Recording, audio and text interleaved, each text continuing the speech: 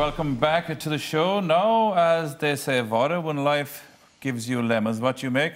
You make lemonade, I suppose. Yes. Well, I think that's kind of what happened to our next guest, isn't it? It's true, yes. When social distancing caused his business to come to a grinding halt, this clever Corkonian, he decided to use his love of trivia to reinvent himself as an online quiz host. He is stateside, and we're going to go to Baltimore to Stephen Walsh. Thank you so much for joining us. But you always had a love of trivia, Stephen, did you?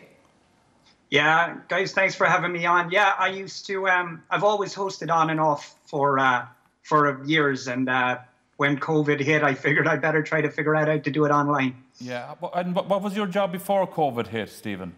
I had the worst job in the world to be in. I was an events planner, so I was doing large gatherings for groups of people, so not what you want to be doing. Oh. But you know what's really interesting? Because I suppose in a way what you're doing is you're planning events and quizzes online. How many countries are you now in with your quizzes? So we've hosted for over 60 countries, which is insane. There's people playing in Afghanistan and Burkina Faso, places that I've barely heard of. And how do you make money out of this? Because you often hear people talking about a cute Kerry Hoor, but I think there's a cute Cork Hoor here. You're making a few bob out of it.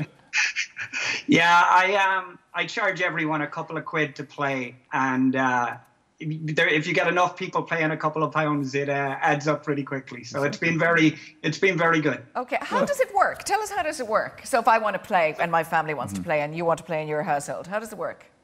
So I host it on Zoom, and then I have a PowerPoint so you can see and hear all the questions, and then you submit answers via Google form, and you can play with a team no matter where they are in the world. So it's a really good way of connecting people. So how do you stop people cheating? It's kind of on the honor system. It's a teacher would tell you they can tell when someone's cheating, and as a trivia host, I can kind of tell when someone's cheating, but we really don't have a problem with it. And there's not a prize anyway. It's more for getting people together and hanging out. Good. And you've trained your sister as well. Is she in North Carolina? Have you trained her to become a host as well? So there wasn't enough hours in the day, so my sister hosts some games for families and little kids. And then my wife writes them so the little kids are answering the questions, not the parents. And it's very, very fun to watch. And you have a few of the American embassies on board as well, Stephen, is it? Yeah, we have. That's where all the international thing came from. A guy at the embassy in Islamabad in Pakistan heard about it, and he invited all the other embassies. And now on Saturdays, I do one for Asia and one for Europe and Africa and the Americas. Well, so that's really it sounds amazing. What a brilliant idea, Stephen.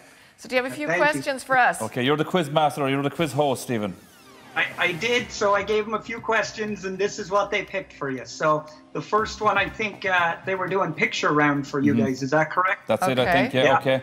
So the first one, if you can see these towers, what country are you in? Kuala Lumpur. Malaysia. Malaysia, yeah. Yeah, nicely done, Malaysia. Okay. The second one, you've seen it a million times. Can you tell me how many spikes are on the crown of the Statue of Liberty? Oh my God. 10, 15? About, 16. So 1 in the middle and 3 on each side for a total of 7. Oh, the spikes. We're looking at those the spikes. windows. Yeah, those. All right. Oh, no shame. Go on. No, it's fine. Can you name the brand logo? Mitsubishi. There you go. Nicely done on the pictures. Yeah. Okay. So we're going to do another one. Who painted the back wall of the Sistine Chapel? Well, Michelangelo, obviously, he did but the ceiling, but didn't the he? ceiling. Yeah. I don't not know. Michelangelo as O'Connor's well? and Co. So it was a little bit of a trick. It was Michelangelo as well. Otherwise, it'd been a tough act to follow, I think. Right. We got that right, thank God. Do you have one more? Who is the oldest of the 6 actors on the TV show Friends? Oh, Joey, Phoebe. I'm going to go. What's her name? Monica. Monica, yeah. Definitely. No, it's Phoebe. Lisa Kudrow. Lisa Kudrow. Oh, you said Phoebe first. You were I should have won my gut. Stephen, thanks so much. Stephen, well done. Congratulations and continued success. Absolutely. You're there already, I'd say. Thanks so much for having me on, guys. Thank you. Brilliant. What a great story. It is. What Walsh a really great Trivia. story. So you can join in on Facebook and on Twitter. It's Walsh Trivia if you want to check it out. No, you couldn't win anything there, but you can with us because we are giving you the chance to win €3,000 up for grabs, tax-free. You can do whatever you want with it.